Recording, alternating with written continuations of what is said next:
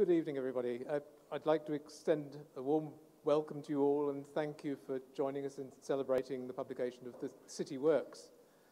I'm Ian Latham of Rightangle Publishing, and it's been my great pleasure, or I should say our great pleasure, because this is, as editors, it was a joint effort between myself and Chris Foges.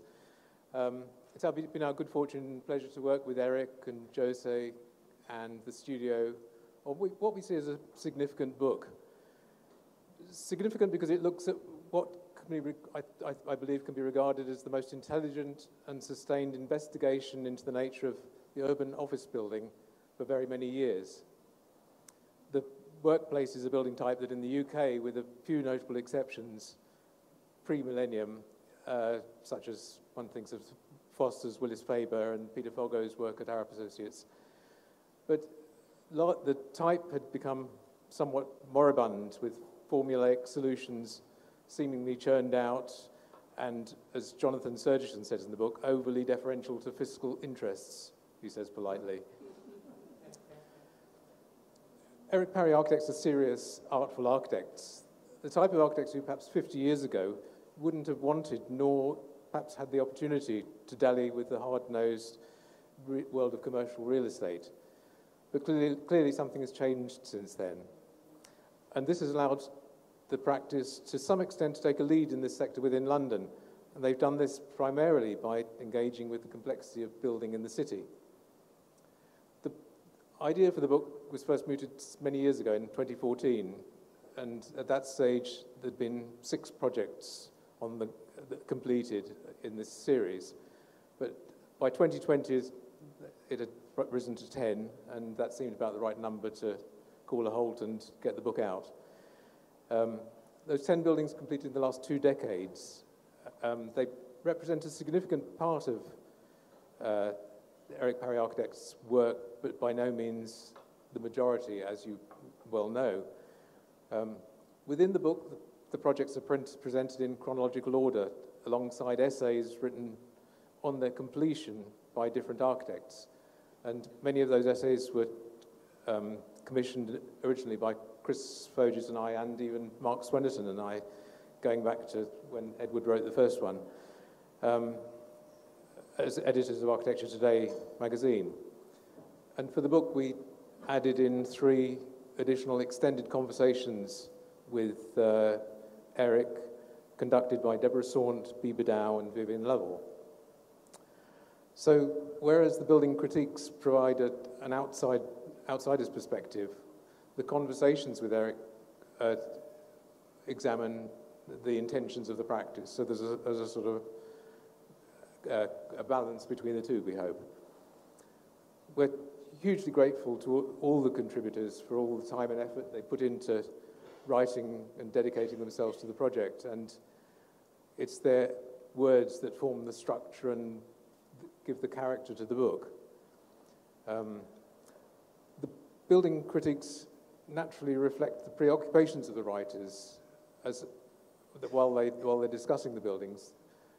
I think within them you can also learn something about the individual writers and their architectural priorities, which I think gives it an added interest. All of them are distinguished architects and critics in their own right, and I think it's a mark of the high regard with which Eric Parry's work is held by the profession that such an interesting and wide-ranging, thoughtful responses have been evoked.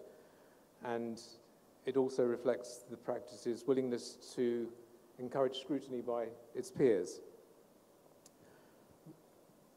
Now, Eric, of course, will need no introduction from most of you, but we're very pleased tonight to have Edward Jones, who's agreed to offer some thoughts about the works and more. Edward, as many of you no doubt know, is a distinguished architect, teacher, and writer. Within the book, there's a page of biographies of the dozen or so writers, and it's no disrespect to the others that Edward's extensive CV was the hardest to condense.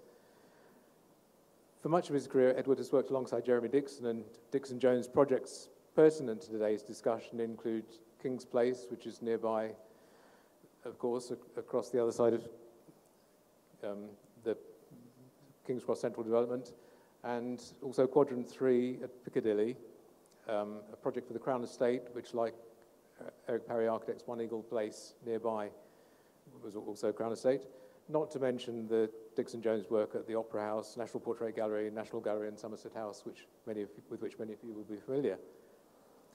Also, particularly pertinent is the fact that Edward is co-author with Christopher Woodward of The Guide to the Architecture of London, which is still, in my view, unequalled in its comprehensiveness and pithy opinions. That's gone through multiple editions and is now available as a free-to-download app through the auspices of the Architecture Foundation, and I'd encourage you all to seek it out. Edward, as I said, was the first contributor to the book as a writer on Finsbury Square in March 2003, when, as I said, Mark Swennerton and I were editing Architecture Today. And the project really set a marker for the standard of buildings that followed. And I think we'll turn to look at that project later in the evening.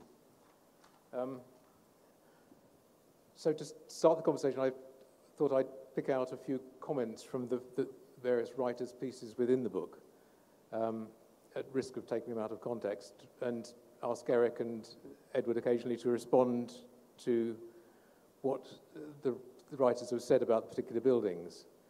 But if during the proceedings, if anyone has any burning questions or thoughts that they'd like to express or questions they'd like to ask, do please feel free to interrupt. We want to keep it fairly informal. So first of all, I picked out a piece that Bob Allies wrote about 5 Aldermanbury Square. And he said, in Parry's work, the significance attributed to making has always encouraged respect for the process of construction, and more significantly, a concern to represent that process directly, if not literally, in the building form. So if I can pass that over to you, Eric, that there's a sense that a number of the buildings investigate particular materials or construction methods as a key driver. And I wonder if you could talk a little about how that arises, and perhaps in which projects you feel it's been key. Yeah. Okay, so there are some that are perhaps more explicit than others. I suppose this building I must speak about. It was 14 years in the making. We were asked to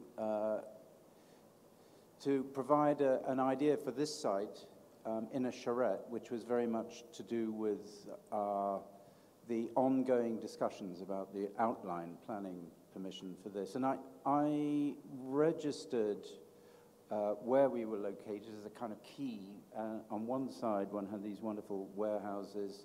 On the other, the gasometers, raw and part of many artists and architects' kind of work. So the backdrop of the industrial landscape, and I don't want to post-rationalize because one's just drawn into this. I was very much aware of artists like Leon Kossoff, who had made many drawings around this site. There's a rawness. I had friends who were squatting in some of the buildings here that I used to visit. It was raw, this place. And so with that industrial past, and with my good friend Albert Taylor, who may or may not be here, we sat down and started thinking about it. And I registered that the landscape was warping and that actually we needed to create a kind of sense of order. So the exoskeleton became kind of manifest, and this idea of a Virendal, which would allow the ground to come into this space, which spans 27 meters and carries the entire weight of the front. And a belt that wraps around the building at that point came. So I suppose that's one example, not to go on at length, of a kind of a sort of image of place, a past, a future, a material. Certainly not the first architects to use corten or weathering steel at scale. I think I'd even been in Chicago minus about 10 doing a survey of that. So, at some point in the past, and so it doesn't break ground in that respect, but it is something to do with industry and actually, you know, the fabrication of this thing up in Bolton was the most fantastic joy. So I would just say this is explicit in its structure and its material. Finsbury Square was, because there was a determination not to use stone as bathroom tiling, but to use it for what it is, you know, incredible capacity to bear load. So that's another example. There are others that have a kind of more the sort of sense of a glove and the material on the outside, but always a sort of, yes, almost a sculptor's interest, if I may say, and I have a huge respect for my sculptor artist friends, you know. I mean, we were doing the studio for Anthony Gormley when he was dreaming about the Angel of the North, and there was a kind of full-scale maquette of a knee in our space, which tested the scale, you know, and that sort of materiality. So, you know, I mean, and many others been incredibly influential in the way one has worked and thought about materials. Enough. Probably. Edward, do you want to add something to thoughts about materials? And well, what I'm aware of in Eric's work is no consistency, i.e. one building follows another, quite unlike its predecessor. And I find that quite an interesting aspect of your work, Eric, my dear. I mean, and I think it was some aspect of your, how can I put it sort of diplomatically? I mean, you have always described yourself as an outsider, and not wishing to join the fold so obviously. So I think there's a tendency in the work to want to keep experimenting, continuing to think this is an opportunity to do something. For instance, the core 10, the stone, the glass blocks, the render. I mean, all these buildings have different materiality, and I find that it's very distinctive of you. Comment? Well, yes, I think we are drawn to a place and the resonance of a place. I think, sorry. The first thing to say probably is actually that in a long wandering of architectural education as a student and then as a teacher, there's a sort of covering many different schools of thought. So although not in a fold, you know, influenced by, you know, the context of those great kind of educational cauldrons, you know, wonderful. So so there's something of a lot of difference from art schools actually and architecture schools, which I think mark that will to not to be on one line. And then I think there's a sort of there was basic instinct and interest as a culture of many, not myself,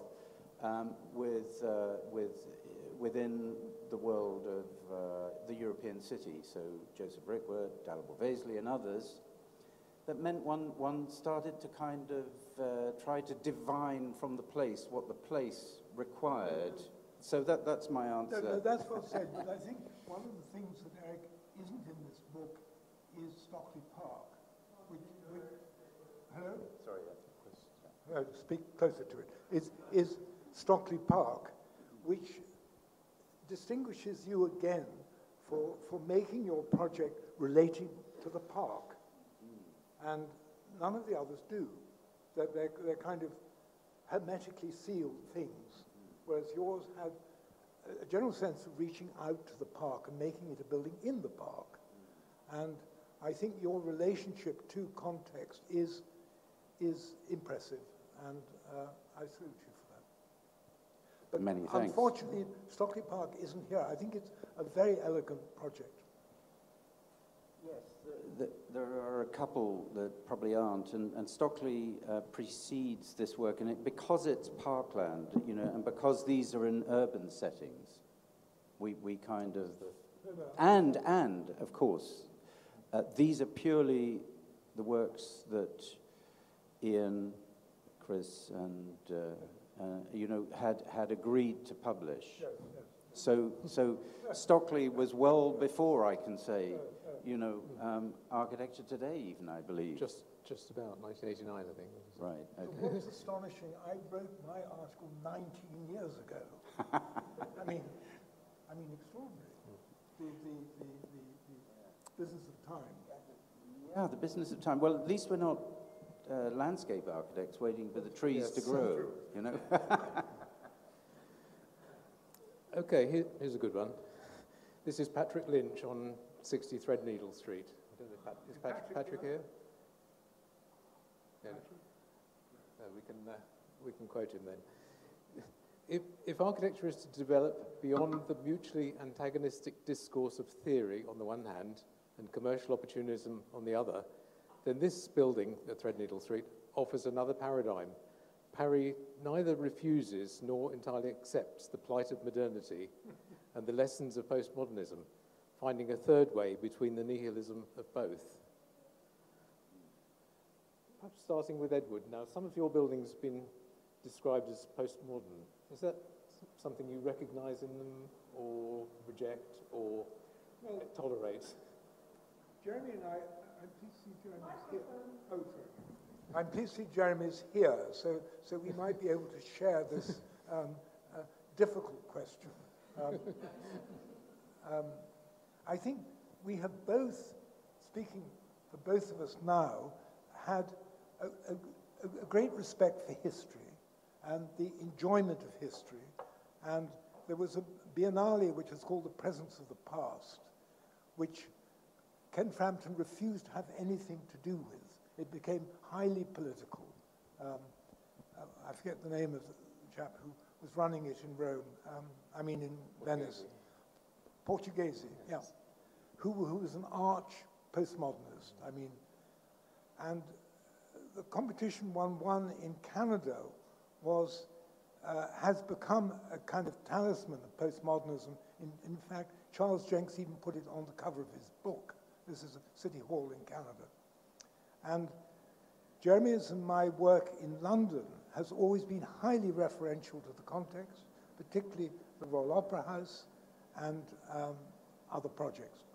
Somerset House is working with a modern idea in historic setting. And I rather like that frisson, that buzz you get from the one working against the other. And I think in that sense, I would say we are not postmodernist in the Jenksian sense at all. I hope that's conclusive. Jeremy, is there something you might like to? Yes. Microphone. Thank you very much. Is it working? Yeah. Okay. Ed, yes. We've had this, I think we feel, accusation of being postmodernists going on for some time. I would like to defend it in a different way. That is, if you find a period of architecture difficult to handle, in this case, what was happening post-war in public housing and such like, you have to take a stand.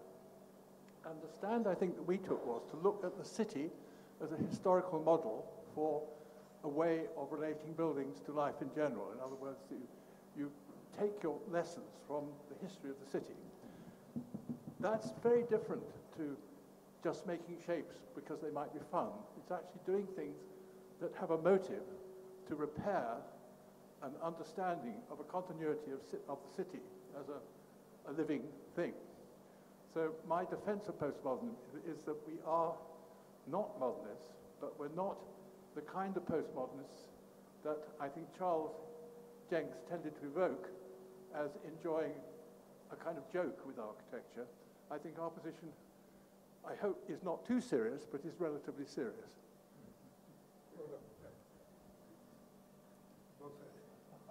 Thanks, Jeremy.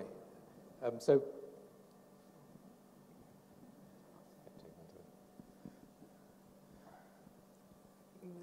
Eric, I think you haven't ever been accused of being a postmodernist as such, but picking up on Patrick's point, do you see yourself as looking at for a third way that neither accepts modernism nor postmodernism? Yeah, well, there was an accusation, and there are some whiffs, as a critic put it. There was a project for SSL with Doug Cleland from a long time. Yeah, well, that is that. But I'm actually thinking of an AA project. Which was kind of was published in an anthology of that post-war period at the AA recently. So yeah, it was said to have a whiff of postmodernism. I think that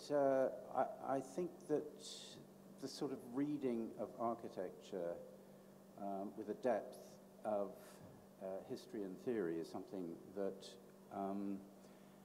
I underpins at least an interest, if not is evoked in the work. So that interest in reading architecture as a continuity is very, very important.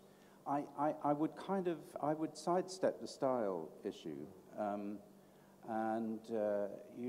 think that the question of figuration and its part in visual culture is an incredibly powerful one that's constantly under review if you think of the cycles of abstraction and figuration, which might be said to represent parts of those two worlds, and is a lively kind of part of the debate as one sits to think about the ramification. And I suppose we're talking about interiors as well as exteriors, but exteriors on the whole. And I suppose one could come to a project like Piccadilly, Eagle Place, and discuss something of its background in a passage that would be closer to one of those than, say, this building is to the other. So, it's.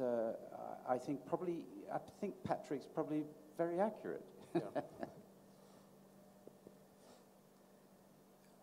So.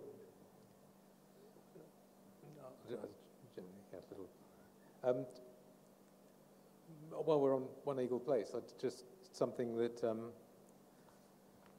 a who was it who?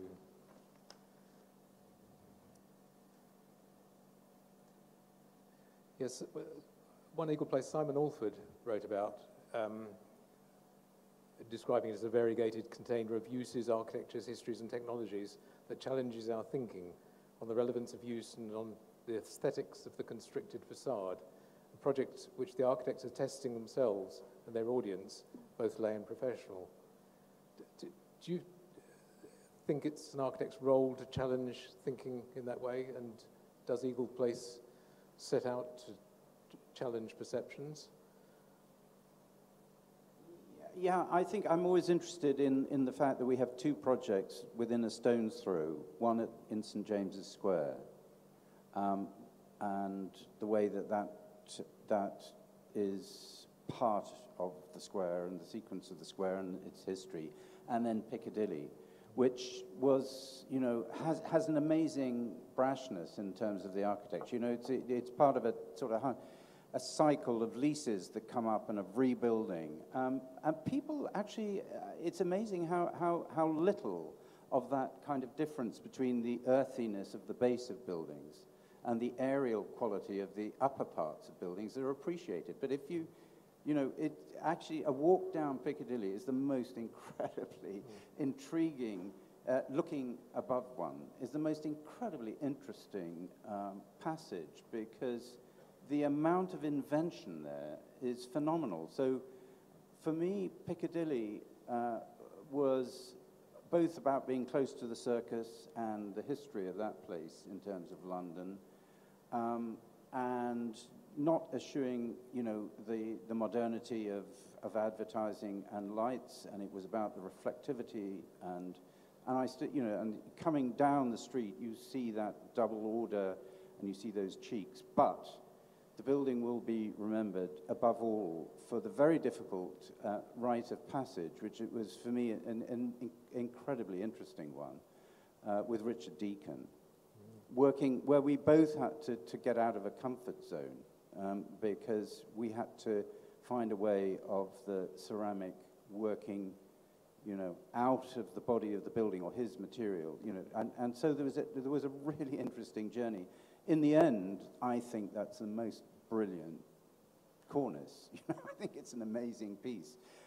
It's surely not to everyone's taste, and I know there are lots of mutterings behind my back. So I'm happy and at ease with that as it kind of beds in. And but I still look up there at that polychrome, because the whole point about the building was to use almost like a jug white as a base for a polychrome, exploration, which his 39 steps, as they are, I think answers quite brilliantly.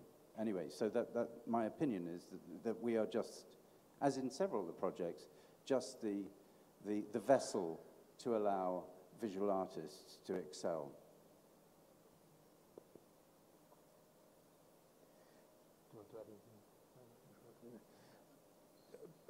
On the involvement of the arts and architecture, Daniel Rosbottom about Savile Row spoke about how the space that the architecture, in many ways, the building, I think, is the most well-mannered of many of these projects.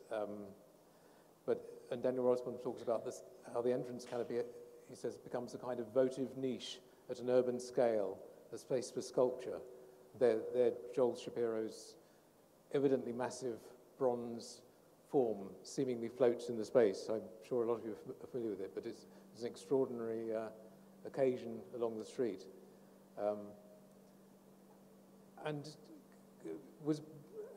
Could you talk a little bit about how that came about? And that?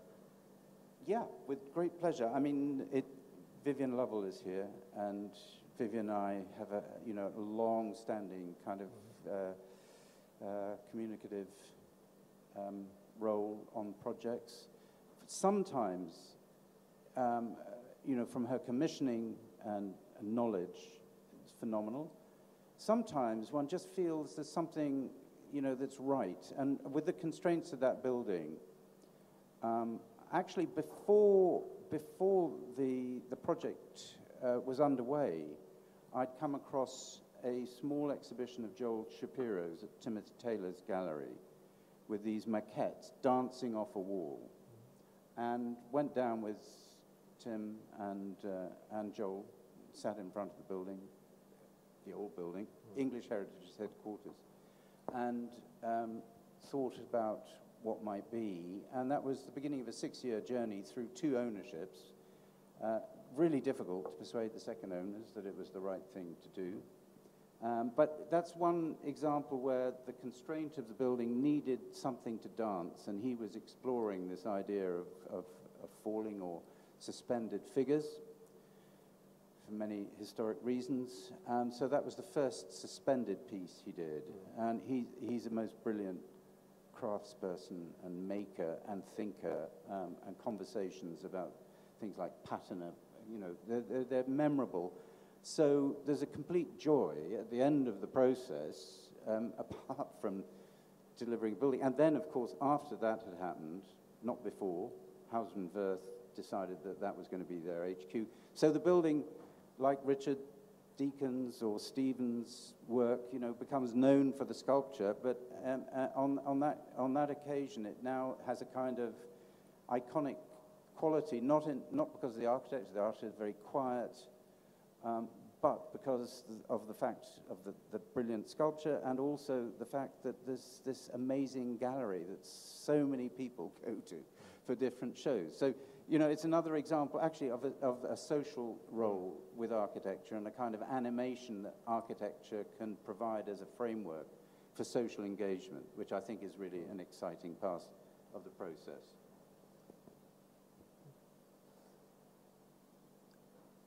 Okay. Louisa Hutton on Fen Court. Fen Court, some of you may know, has a 5-story crown on the top in dichroic glazing, which is a very striking aspect of the building, especially from a distance. Obviously, from street level, you're not so aware of it.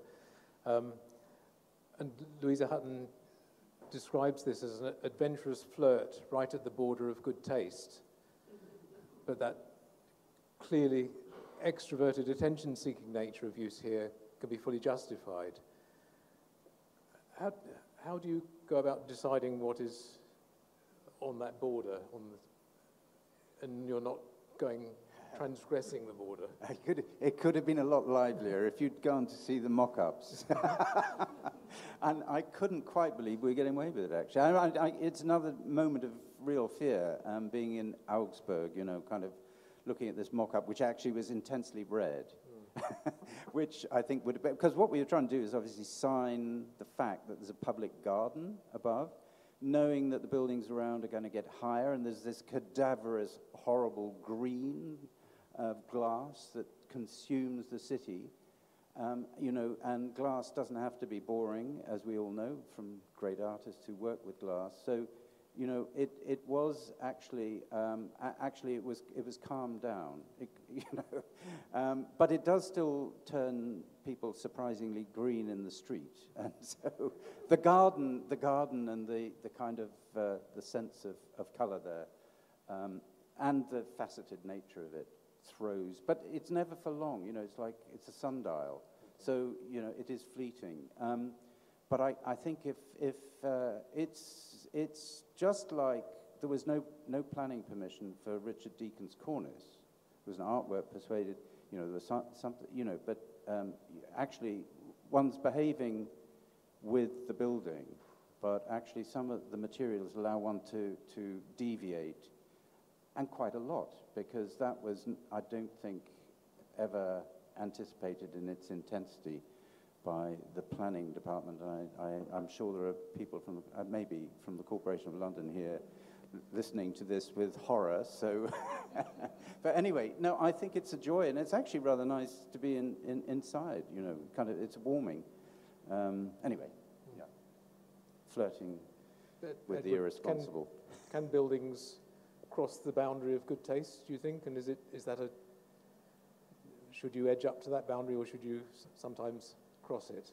Well, there's a great confusion in my mind about good taste and bad taste. I mean, there's a great advocacy presently for bad taste, because it rubs up those pious people who believe in good taste and so on. And one's aware of that as a debate in English life and English society.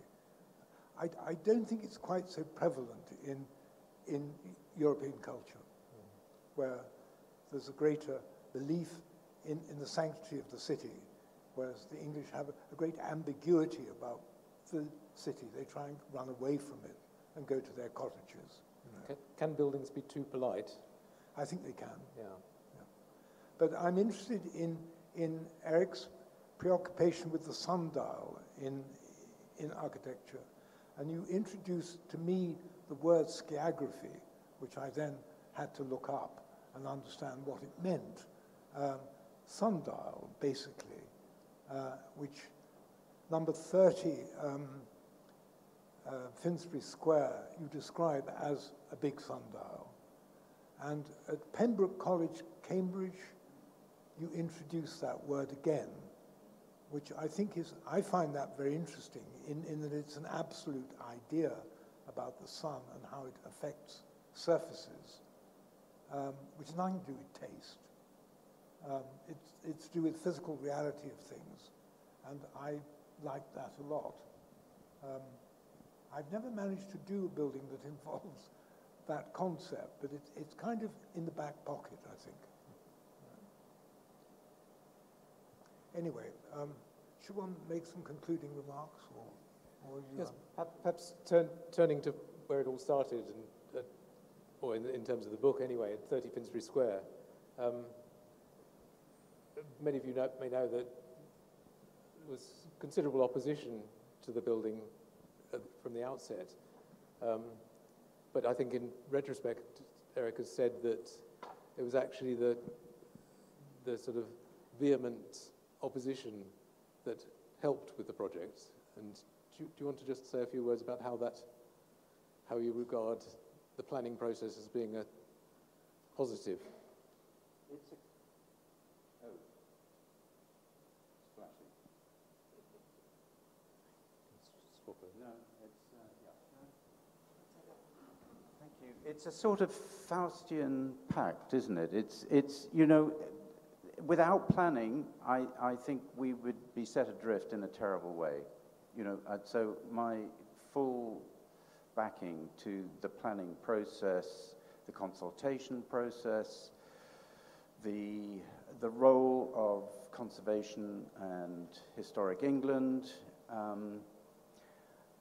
However, we have had, you know, many run-ins with conservation officers, and the conservation officer responsible for the project at Finsbury Square said the one building that needed to be, and Richard Coleman is here, to whom I have to say, you know, without his help, this wouldn't have happened, and it, you know, it was an amazing kind of 5-4 vote in Islington Town Hall in favour, with a chair of the planning committee who had left. Anyway, you know, the conservation officer was over my dead body. Another who's since written about how good it is. Actually, it's really ironic. And then you know, there's another example, not an office building, which was famously for me resonant, which was a response to the presentation, which was "Lose Your Dream." And so it goes on. I won't bore you, but you know, so there is this dual kind of aspect. It's a wonderful part of the process, I think, that in response to Ed and the European city, where German cities, where everything is so prescribed, you know, it's very difficult to work at the edges or break the mold a bit, so which may be part of the sort of sense of responsibility there. So I think I would say it's a very interesting duality, and a very, very necessary one, very important. Edward, as you said, you wrote about Finsbury Square almost 20 years ago, and just it was I think, an interesting moment. I think you were probably the first to appreciate what a significant project it was, and both your critique of the building and the building have stood up remarkably well, given that intervening 20 years. Has anything changed your mind about the building, or if you had anything to add to what you thought about it 20 years ago? No, I don't think so, but I wanted to make some comment this evening about how important this book is, and how I'd like to thank Ian Latham and Chris Foges for it.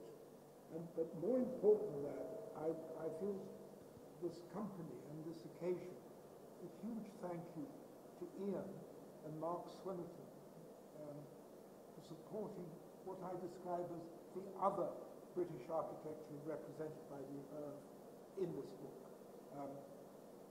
And I feel, since stepping down from architecture today, and I found the Anglo version of architecture aujourd'hui I just dawned on me, it was extremely strange to discover that. Not that you're a plagiarist, no. Ian, but I found that. And you've now devoted yourself to Rightangle publishing. And in this endeavor, I believe, he has, by way of coincidence, formed a spirit of union with Kenneth Frampton's recent book called The Other Modern Architecture, whereby the preceding era, dominated by Mies van der Rohe and Corbusier, to the exclusion of others, and this followed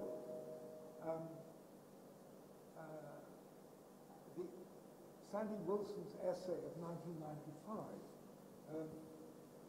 entitled The Other Tradition of Modern Architecture. And with this alignment in Cambridge with Allford and Scandinavia, almost totally ignored by Pevsner and Renevan. And so as part of the sequence of otherness, Ian has given a place to the other British architecture, previously dominated by the hegemony of Foster and Rogers and their high-tech brethren. And so this book, and Being Ted Cullen, is launched next month, with many others to come from Rightangle Press. So please take a book away with you this evening. Several things I know about Eric, and this is a little bit of, this won't go on terribly long. You need a mic. Oh, a microphone. Yep. It's always tempting when students from your school, in this case the Royal College of Art under John Miller's professorship, achieve, as Eric has done, success and celebrity, and to then claim them as your students. In Eric's case, I think this should be more accurately attributed to Dalibor Vesely and Peter Carl, who Eric joined later at the AA before teaching with them at Cambridge. Is Peter Carl here? Peter couldn't make it. I mean, Oh, he had another I mean, I event. understand Dalibor can't make it, but Peter Carl. They're here in spirit. In spirit. Yeah. Dalibor's here in spirit. I retain a lasting memory of Eric at the Royal College when my friend Leon Creer had been invited to run a visiting critic studio at the height of the Culo-Creer celebrity on the reconstruction of the European city. Creer's intervention on Furder's Barcelona grid was a popular and well-attended studio.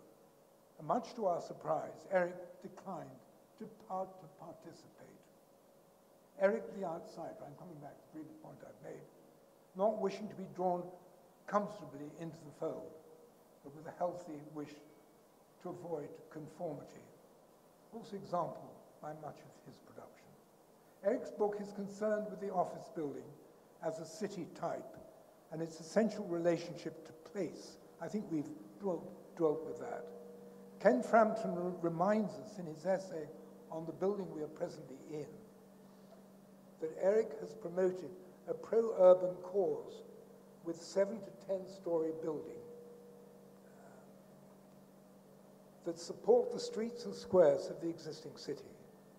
Until now, he has avoided the anti-urban tendencies of the object-fixated, very tall structures that presently disfigure the city of London and the River Thames with their greedy bulk and silly nicknames. I was invited by Ian in 2003, we've done this one 19 years ago, to review Eric's 30 Finsbury Square, having only recently attended a student review for a commercial office building in Midtown Manhattan, where Alan Cahoon dismissed the project as 95% real estate and 5% architecture. I therefore approached the writing of this project with some caution.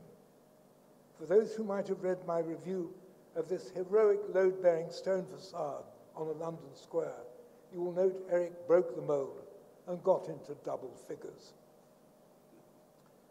I quote from my last paragraph, quote, overall, number 30 Finsbury Square is successful in significantly raising the percentage for architecture above Cahoon's rather pessimistic ratio. This has achieved initially by a tour de force in the production and achievement of the facade, and then by working through the big idea so that it raises the quality of life in the workplace itself. Bravo, Eric. Huge thanks, Edward. Massive thank you from not just 20 years ago, but kind of 40 years ago, for all your help and inspiration, really. And to Ian and Chris and Mark for this, for your efforts and persistence. Thank you. Thanks to everyone. It's getting a bit serious, so I think we need to break out. So, but thank you all for coming. And I'd just like to say that though maybe the focus is on myself, I absolutely mean it's a brilliant team through all those years, probably at the top of which is Robert Kennett. But many, many others, Nick Jackson, who isn't here, and now a great, it's a wonderful, when you walk into an the studio in a school of architecture, you're going to feel, it's your place or not. That's my view. And nothing has changed for me. Walking into our studio still it gives a huge buzz, and I hope that that's part of everyone else there, because it's just a great thing to do. And thank you for coming. And everyone has a copy of the book to pick up, so wonderful to see everyone. Thank you.